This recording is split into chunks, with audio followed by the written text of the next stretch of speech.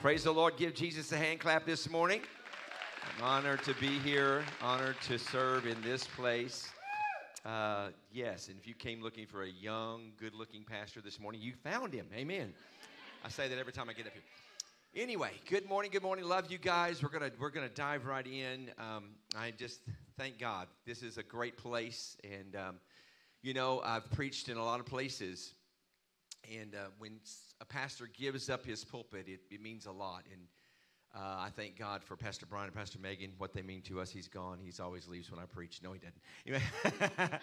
Anyway, I thank God for him. Come on, give it up for your pastor this morning. Praise the Lord. We love Brian because of Carter Grace, and we love Megan because she birthed Carter Grace, and we love all of our grandchildren. But Carter Grace, she's kind of the icon of the house around here. So we thank God for her. And what can I say about you guys? I want to say a lot. I want to say thank you for who you are. I want to say thank you for coming. Thank you for being a part of this house. And I think this house is coming into its own. I'm very excited about what I'm seeing in staff. All of these young people that took some of us more mature saints' place in this house. They're coming into their own, aren't they? Do you see that? I hear a lot of pastoral language in Brian's preaching now. All that stuff he says about he's not going to text you back and all that stuff. He's just showing off. So don't. He will text you back. It might be 3 days later, but you will get a text from him. The point is, I just love what I'm seeing, and I love what I'm seeing these guys do around here. And the changes have been absolutely phenomenal, and we thank God for that. So I'd like to read a couple of verses, and as I do that, I want you to stand up. I'm going to have the pleasure and the privilege of introducing the Christmas series to you this morning, which I love to do. And the precursor is introductory, and anytime Pastor Brian will tell you, and if those of you who've ever preached before, when you're introducing something, you normally start with the simple parts because it is the simple parts that actually are the foundation of what we build upon. So in the next few weeks, we are going to build upon today's message. What you're underneath your feet right now is something called a foundation. It doesn't look very important, but it holds up everything in this room. And in your own personal life, you will only fall to the depth and strength of your foundation. If your foundation is strong, when the house crumbles, it will all land right there. If the foundation of your spiritual life is strong, you will only fall that far. Come on, somebody. And so sometimes it's the simple things that matter. And I think that we live in an age and a time, and social media has even helped the reality that what looks peripheral seems to be more important. I'll leave it there for a minute. And what sometimes the eye can see, even the Bible says that it's the inward parts that are most important, the parts you cannot see. And that's so true about us. So this morning, I'm going to give you some things that excuse me, you're going to see it, and it's going to be simple. And the precursor is it's going to sound simple, but it's going to be experientially difficult, okay? So in other words, it sounds simple. We all know that love your neighbor is easy, right? Till you got the psycho next door, right?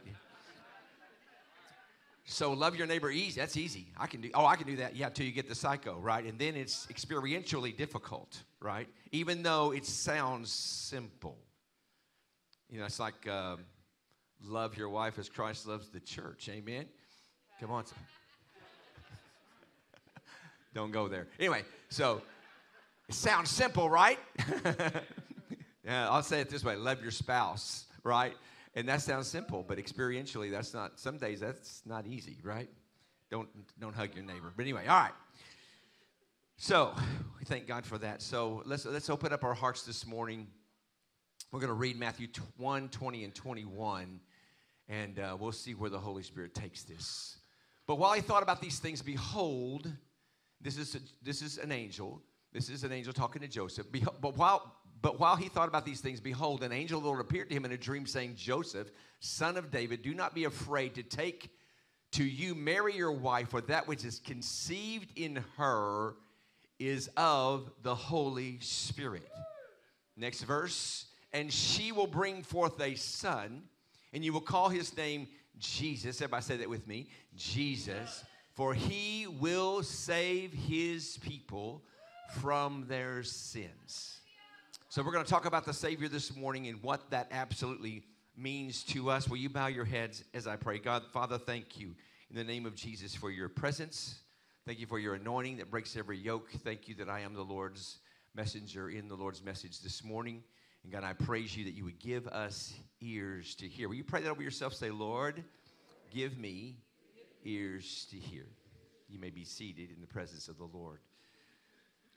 22 days from now, we're going to celebrate Christmas, which is the most popular holiday in the entire world. More than 2 billion in over 160 countries will considers Christmas to be the most important date of and day of the year. 61 regions of the world will celebrate Christmas. 93% of Americans report celebrating Christmas, and 73% say that Christmas has a religious or spiritual connotation to them. Christmas is primarily celebrated through the giving of gifts. Everybody say giving. 59% of us say that gift givers say that giving gifts to others because they give gift to others because of the goodness of God. In other words, the reason that we give gifts is because God's been good to us. I pray that's your motive for giving gifts. I pray you don't give gifts to get them. It's like giving God worship so you can have something back, right? That's not the motive of why we're here. God isn't good for just what he gives, right? You know, that money can buy what God gives. A lot of times money can't really buy the real things that God gives, but some things that God gives you, if I give Charlotte a necklace, money can buy that. If I give Charlotte certain gifts, money can buy that. And money can buy what he gives, but you know what money can't buy is what he takes away. And that's so important for us to understand that what God can take away from us is what makes him so awesome. Money can't buy what he took from me. Money can't buy the sin that he took from me because he takes away the sin of the world. Amen. And that includes you and that includes me. Money can't buy that. Money can't take. Money can't replace. Money can't buy the peace he brings or the joy that he has brought my way. Money can't take. He took my belief. Money can't take bitterness from me, right? Money and a bribe only makes you harder, right? So money, you can't bribe somebody, but do you know what? When God comes in and takes away the sin of the world, when God does what he does with our sin, he changes everything about us because you and I become a new creation in Christ Jesus. There are true gifts that Jesus gave at Christmas that only the true gifts of him can bring that will actually satisfy. I remember the time Sean and I bought we bought a new Tahoe. We put it in the garage, and man, it was a nice Tahoe. And we were living in our house in Kilgore, and on the night we got it, we were sitting in the living room, and I said, "Hey, let's just get up and go out in the garage and look and turn on the light and look at our new Tahoe." So we went out together, you know, and of course we're giving. We thank God for what he gives us, and it's awesome. And we went out and looked at the Tahoe together, and we went back in and watched her Hallmark movie. And in the process of all that, but you know what happened? We did that one time. One time. You know why? Because the things of this world never satisfy. And the things of this world were never meant to satisfy. The reason you can't get no satisfaction is because you ain't supposed to have any earthly satisfaction. God never created something for you that's better than him, that's greater than him. He never created anything. Money cannot substitute what God can bring. And you will never be able to buy what comes from him. The best Christmas that we ever have is the true gifts that come from the true Christmas, that come from the Savior. Now, after this slide, here's the slide says everything that God created gives. Everything that God created gives. The moon gives, the sun gives, the stars give, the rivers give, the waters give, everybody gives. Everything God created gives. And once you meet Jesus as a human being, we're great at taking before we come to Christ. We're great at giving when we come to meet him. We come to know him, right? Because everything that like clouds give, everything that God created gives. God is a giver. For God so loved the world that he, what? Gave. His only begotten Son, that whosoever would believe in him would not perish, but have everlasting life. He gave us. You know what? Christmas brings gifts that perish, right? But what did he get? He says that he would believe in him would perish, believe in him would not perish, but have everlasting life. So what God gave you and me cannot be taken, cannot be stolen, will never perish, will never fade away, will never fade out. It is an eternal gift that God gave us. He gave us Jesus, the Son of God, as a gift. He gave us grace as a gift. He gave us the gift of righteousness as a gift. He gave us the gift of the Holy Spirit as a gift. And the devil can't take none of that away from you. You will have that eternally, and you will have that forever. Also, what he did to us, the true gifts of God are they're totally imperishable. Here's what the Bible says: labor not for stuff that perishes, but for that which endures unto everlasting life, which the Son of Man will give unto you. In other words, God says, don't labor for stuff. Toil. It's the word toil. It's the same word that Adam was given after the curse. Adam had to toil. In other words, he had to earn from the fruit of the ground. He had to earn. We would rather earn than receive free. Anybody in here got a problem with free? No, yeah, you do. Yeah, you do. More than you realize. Here's why. Because you would rather pay for it sometimes than God just give it to you. Now, you think, well, I like free stuff. Well, except when it comes to the stuff that you try to earn, like God's goodness. The story's told of a little girl. I've told this story for 35 plus years. Brian will know this story, but she was giving neighborhood rides in her wagon, 6 years old, for free, and nobody would ride. And her mama said, well, honey, all you got to do is charge $0.25, because some people want to contribute because they don't know how to receive for free. And she started charging 25 cents, and she had a great little job going, because we don't know how to receive for free. And we also don't have the revelation that Jesus took away our sin. We are actually so sin conscious that we forget who we are in Christ. The body of Christ is very sin conscious.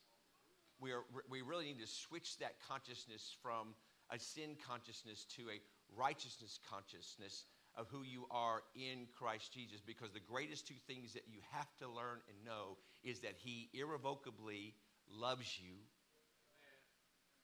And you have to know who you are in Christ Jesus, because if you keep looking for the sin in your life to show up, it's going to show up.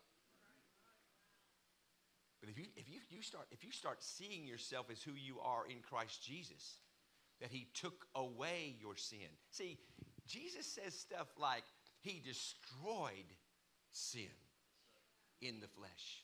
Jesus says stuff like I condemned sin in the flesh. The problem with us is, and here we'll go to a little Bible study here, but the problem with us is we are more consciousness of the sin that's trying to get us than we are of the righteousness that has us.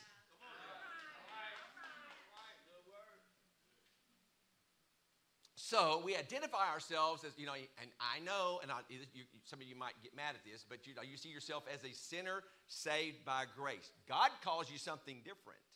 You are that. But the word saved there in the plural is you are saved. And some of you talk about the old man. The old man came up. The old man came up. Listen, the old man is dead. And the new man is not a new you. The new man in you is Christ in you, not you new. Let me help somebody over here. See, because the Bible defines these terms for us that the old man or there's an outward man. That outward man is your body. That is your body. That's who you are in body. That's the outward man. The inward man is being renewed day by day.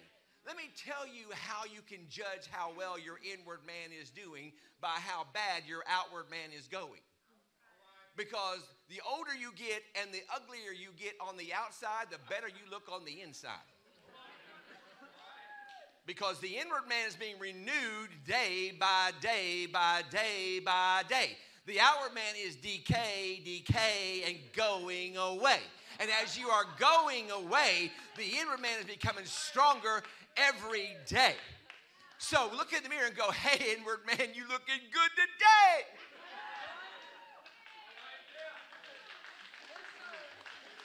Come on, somebody. Define who you are. Define what you are. There is an inward man. There is a new man. You are a new creation in Christ Jesus. Come on, say that with me. I am a new creation in Christ Jesus. The old man of sin is dead. Jesus said he condemned sin in the flesh. Are you hearing? You guys are Presbyterians today. Believe me. And it's not what he can give. It is what he exchanged. He exchanged beauty for ashes, strength for fear, gladness for your mourning, and peace for despair. He gave you joy unspeakable and full of glory. You can't buy joy. You can buy temporary joy. You can't buy eternal joy. But God can give you eternal joy, and no matter what's going on the outside and going on around you, you can still have joy going on inside of you. We don't walk by sight. We walk by the Spirit. We walk by faith, by what we know is coming and who we are. And when Jesus said he condemned sin in the flesh, if that building outside is condemned, what does it mean for you when you walk up to that building and it says condemned on it? It basically means don't go in there. When Jesus said, I condemn sin in the flesh, he's saying, don't go in there. So it's what he exchanged. He destroyed sin in the flesh. He exchanged your filthy garments for a robe of righteousness. Hebrews 5 tells us that because we do not understand righteousness, that we cannot grow into the new man. It's a great verse, by the way. It basically says that we are not aware of the gift of righteousness. This is where your true maturity comes in. Because listen, if you keep seeing yourself as something besides what God sees you as, you will stay that person. And when you sin, when you know you shouldn't, then what happens is that there's a new sheriff in town, by the way. His name, the master inside of you now, is called righteousness. Are you hearing me? The Bible says you were once a slave to sin, but now you are a slave under righteousness. Most of you think you're condemned because of the sin that you have actually done, but what God is doing is trying to convince you of the righteousness that he wants you to do. The battle is not for what you've done. The battle is for what he wants you to be and what he wants you to see yourself as. That's the gift of Christmas. The gift of Christmas is I'm taking away your filthy rags. I'm taking away all that stuff. I'm taking away the way you see yourself. I'm taking away that bitterness. I'm taking away that agony. I'm taking away that pornography. I'm taking all that stuff away from you, and I'm putting on you a robe of righteousness. Now I want you to start seeing yourself clothed in my clothing, my garments. Put on the Lord Jesus Christ and put off the deeds of the flesh. Now let's look at the next slide and grab this as just a concept for yourself. He who did not spare his own son, but delivered him up for us all. Say, that's me. He who did not spare his own son, but delivered him up for us all. He who did not spare his own son, but delivered him up for us all. How shall he not with him also freely give us all things? And you're worried about your water bill. Or you're worried about your Christmas, which you really should shift. There's a way to do Christmas right. There's a way to do it wrong. And if you're going to do it according to the world, you're going to do it wrong. And if you're doing it to please others, you're doing it wrong. If you're doing it to get appreciation, you're doing it wrong. If you're doing it to give gifts, you're doing it wrong. If you're doing it to make yourself feel better about yourself, you're doing it wrong. If you're spoiling your kids too much, you're doing it wrong. Are you hearing me? We did Christmas just like this. One gift you want, one gift you need, one surprise. That's it. One gift you want, one gift you need, one surprise. That's it. That's all they expected, because Christmas was never about gifts. It was never about what we could give. It was about what we had had. It was about the birthday of the King of Kings. It wasn't my birthday. You don't owe me no underwear, and you don't owe me no socks. You don't owe me a shirt that's too big, or you don't owe me a hand-me-down that you got from your cousin last year and you didn't use it all year. No, you don't owe me any of that. It is about Jesus first and foremost. He is the King of Kings. It is his birthday and not my birthday, and I'm here to celebrate him and not celebrate me. Gosh, you Baptist. Anyway. God says, if he'd give my son, what will we withhold from you? Jesus answered this and said, if you knew the gift of God and who it is who says to you, give me a drink, you would have asked him and he would have given you living water. 2 Corinthians 9:15 labels Jesus as the indescribable gift. God is indescribable in every way. If you can describe how he is, you know and I know that our words cannot describe his goodness. And when we sing holy, holy, holy, or when we sing the Lord is good, and when we sing God is good, we can sing it over and over and over and over, because we don't have words to express the goodness of the Lord. We don't have words to express. We don't have enough words to praise him. That's why we exhaust ourselves trying to worship him. That's why we're addicted to worship and getting in his presence, because we just want to say it, because we don't know how to say it enough, and our spirit just wants to say it more and more and more. And this is what the true gift of Christmas is all about. Amen. Good, Pastor Tom. He's indescribable. We do not have the vocabulary. Now I'm going to let you I'm going to have us to participate in just a minute. I want to participate together. I'm going to count to 3. I'm going to count to 3 in about 5 seconds. And when I count to 3, I want you to scream out. Say scream. Who Jesus is to you. I'm going to set you up for those of you who are a little slow. Okay. Who is Jesus to you? I'm going to set you up for those who are shy. Who is Jesus to you? I'm going to set you up for those who think I'm stupid. I want you to shout, who is Jesus to you? Now there's 3 or 4 words that I could say right off my heart who he is to me. But I think he wants to hear from you this morning. Don't look at your neighbor. Look straight up to the heaven. And 1, 2, 3, say to him what he is to you. That ain't enough. Come on, say it again. Give me 5 words. Give me 5 words. Come on, 5 words. 5 words.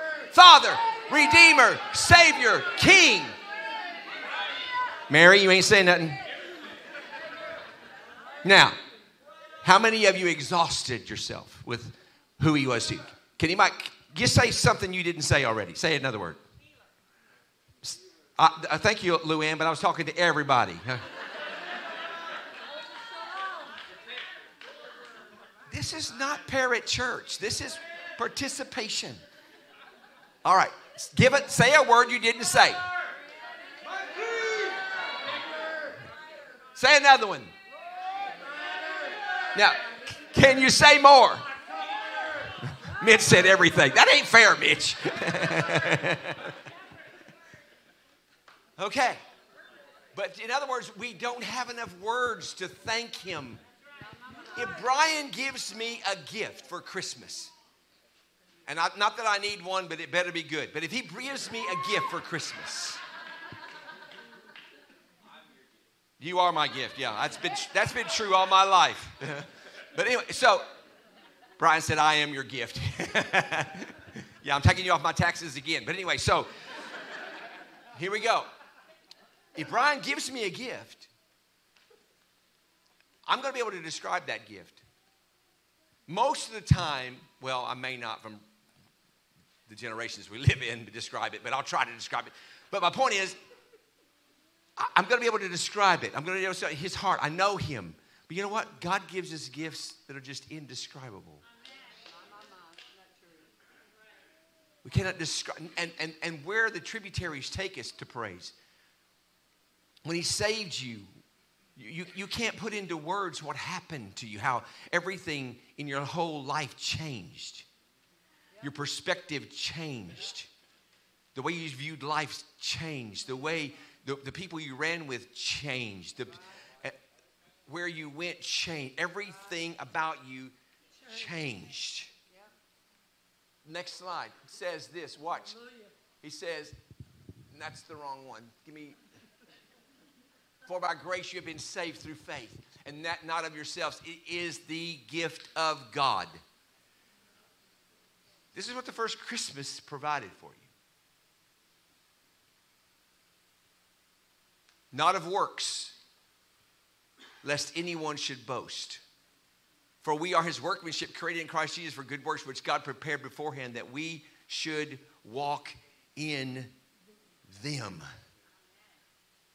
You know, my humanity still shows up, and so does yours. And God says, I love you so much, and you are worth so much that I will die for you. But you know, have you ever received a gift and felt obligated? My spiritual son last year came to our house. Anson Anthros came to our house from Austin, and he walked in the door, and they had Christmas gifts for me in Charlotte. And immediately, I was like, oh my gosh. I don't have a gift for him. I haven't even thought about a gift for him. I don't even want, no, wait. But what happened? All of a sudden, because he brought me something, I moved into obligation that I should give him something. I went from, and my spiritual son, he doesn't want nothing from me. Fact is, he would rather give to me than for me to give anything to him. But because of works,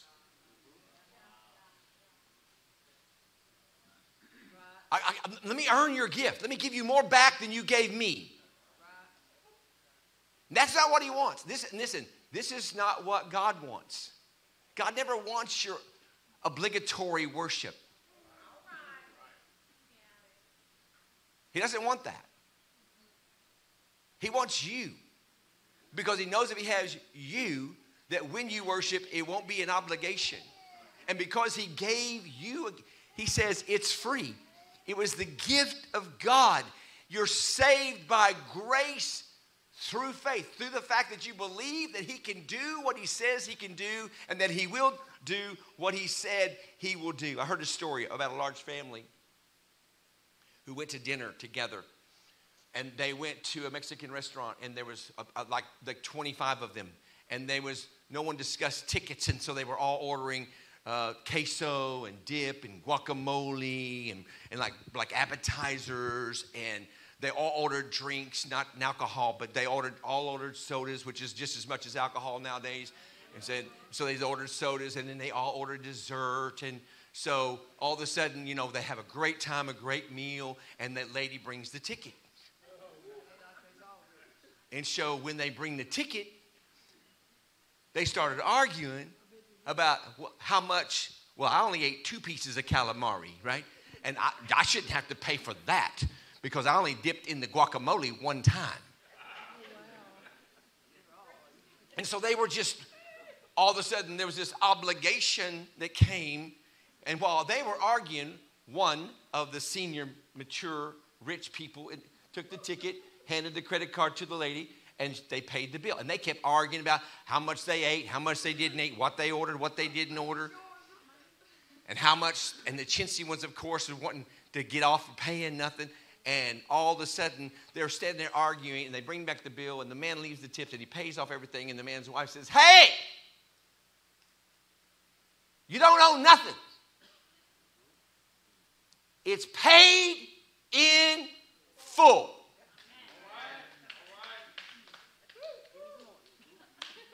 Now what happens? The conversation goes to who paid the bill.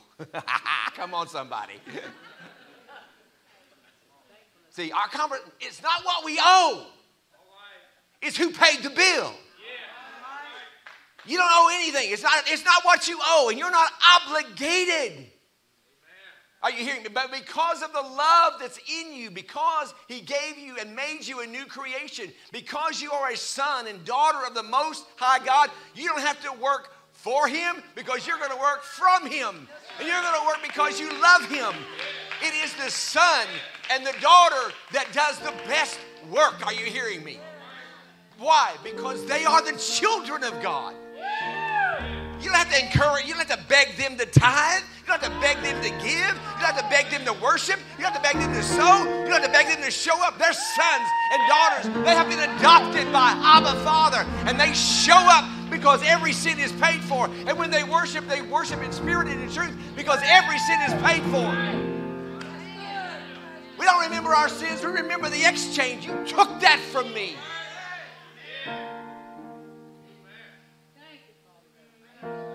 Woo! Jesus, come on, that's better than that. What a gift. You know, if I said you were in eternal prison, I'm not really ready for you, but I'm playing. I love you a bunch, but I want to preach longer. But anyway.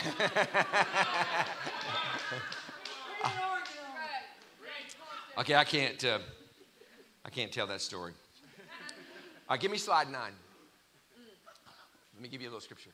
For when you were slaves of sin, you were free in regard to righteousness. Go ahead, bro. I meant that as a compliment. What fruit did you have then in the things of which you are now ashamed? Let me read it again because Alondre stole my thunder. But anyway, so when you were slaves of sin, you were free in regard to righteousness. What fruit did you have then in the things of which you are now ashamed? For the end of those things is death. But now having been set free from sin. Is the Bible a liar? Or are you more wrapped up in your experience than you are your truth? Having been set free from sin.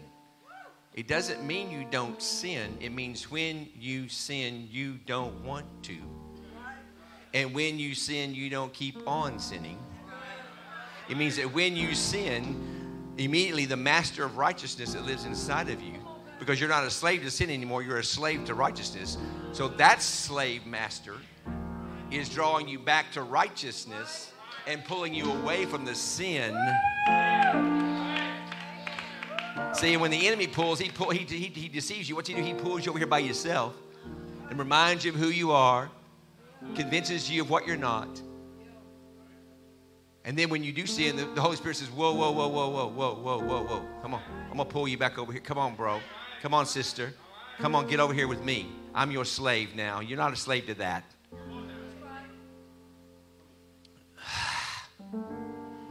But the gift of God, is this the same slide I was on? Did you change that? But now now having been set free from sin, now give it to me, thank you. And having become slaves, can you see this language? Can you see this language? See, do you see yourself as a slave to God, or a slave to your old man, or a slave to your old nature? And wives, I wasn't talking to you naturally, not slave to your old man. I'm talking about your old man nature, okay? Having become slaves of God, you have your fruit to holiness, and the end, everlasting life. Remember, for God so loved the world that he gave his only begotten Son, that whosoever believe in him would not perish but have everlasting life. For God so loved the world, he gave his Son. His Son gave you everlasting life. Everlasting life is a gift of the first Christmas. But the gift of God is eternal life in Christ Jesus our Lord. Next slide. But the gift of God is eternal life through Jesus Christ our Lord. We just said that, but watch this. Romans 5:8 declares, but God demonstrates his own love towards us in that while we were still sinners, he kept you before you were kept. He guarded you when you didn't even want to be guarded.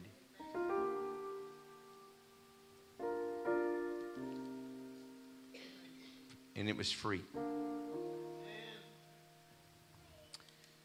He kept me and you for himself when we didn't even want to be kept.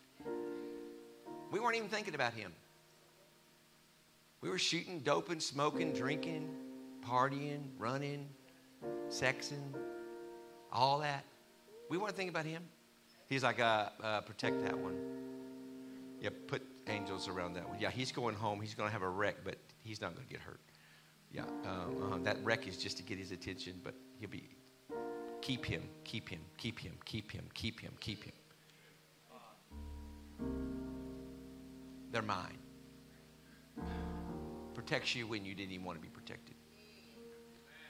I was doing 85 miles an hour in my Corvette, going down to Highway 259 on Estes Parkway, 4 o'clock in the morning. I sleep at the wheel. I sleep, 4 a.m., out of my mind. 85 miles an hour. And all of a sudden, I wake up. I wake up and turn my wheel. And when I did, there was a metal pole right in front of me that would have cut my Corvette in half. He kept me when I couldn't keep myself. He reserved me for him. Because he had an because he had an eternal plan for me and for you. And let me finish with this. Next slide will help us. And this is where it comes back to you. That if you confess with your mouth and believe in your heart the Lord Jesus Christ. Can you see the two things there? Confess with your mouth Jesus is Lord. And believe in your heart that God raised him from the dead. You will be sozoed. You will be saved. Next slide. Next slide. Whoever is a believer in Christ Jesus is a new creation. The old way of living has disappeared. A new way of living has come into existence. When you confess with your mouth the Lord Jesus and believe in your heart, this is how you become saved. It is the word delivered. The word salvation is the word deliverance. It's the word sozo. It means delivered. It means helped. It means salvation. But in the word deliverance there, who do you get delivered from? First and foremost, from Satan, and secondly, from yourself. Because what happens is the old is passed away. You become a new creation in Christ Jesus. Give me the next slide and let me help you one more time. He says, Galatians 2:20 says, my old self has been crucified with Christ. It is no longer I who live. I got to let you go. I who live, but Christ lives in me. So I live in this earthly body by trusting in the Son of God who loved me and gave himself for me. My old self has been crucified with Christ. Stop relying upon the excuse that the old man raised up in me today. He is dead. The truth is, he's dead, and the problem is, it's you. Stop blaming the old man when it's you choosing it's the flesh. It's the nature of the flesh. Because, listen to me, you can't have it both ways. You can't have a new man and an old man. You can't have both. Are you hearing me? God says what you are. You are a new creature in Christ Jesus. Old things are passed away. All things become new.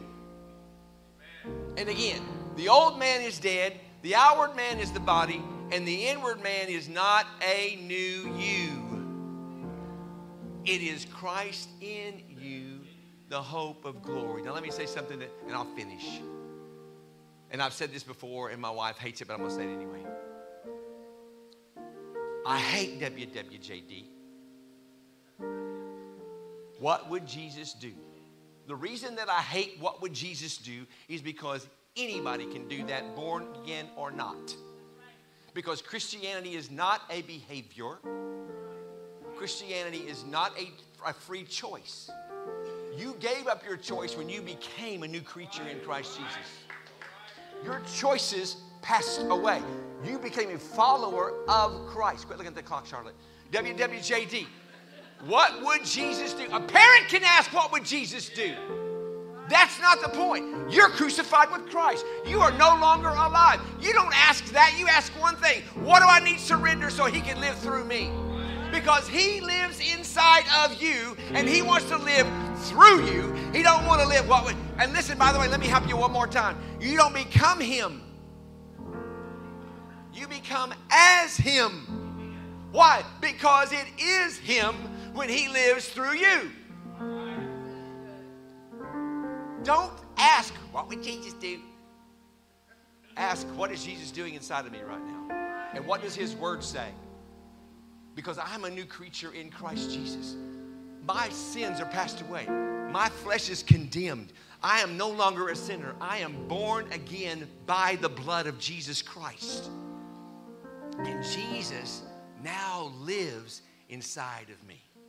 So here's the point. If you confess with your mouth and you believe in your heart the Lord Jesus Christ, you shall be saved. I want you to stand. I want prayer partners to come.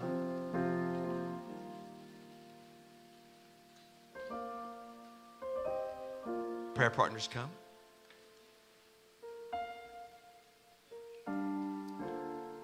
And I hope this. My hope is this. Some of you are living like an old man. Some of you are living like your old man. Some of you are living like you used to live. And Christ is in your life, but Christ is not your life. And I'll say this that I've said for 40 years. Some of you put your life in Christ, and some of you put Christ in your life. And God wants you to put your life in Christ, not just put Christ in your life. Jesus is not a token or a bobble dog or whatever, the bobblehead, whatever they call them. What's they call it? The bobblehead doll. He's not that. He is your Savior. And some of you are living according to an old identity or living halfway into what God's called you to be and who you know you are. And you've allowed certain things to come back in your life, and you've blamed it on the fact that there's an old man, or this is a struggle you have, or this is just who I am. No, God tells you who you are. You do not have the right to define who you are. You have the right to say what the Word says about you. You are a new creation in Christ Jesus, and God wants you to live that way, powerfully, wonderfully, expectantly, awesomely, letting Jesus live his life inside of you and through you. And that's what I want for you. And these prayer partners are here this morning to pray with you, those of you who say, you know what, I need to repent. I need to accept Christ back into my life in the fullness of who he is.